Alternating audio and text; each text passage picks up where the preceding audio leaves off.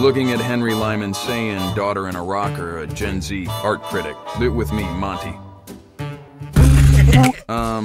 What's going on in this picture? And we're treated to a scene of serene domesticity. The daughter, ensconced in her rocker, exudes a sense of tranquil reflection, perhaps lost in a daydream or a favorite book. Sayen captures not just an image, but a strange, not sure what the hell I'm looking at moment, and yeah, a quiet slice of everyday life with a palpable sense of calm.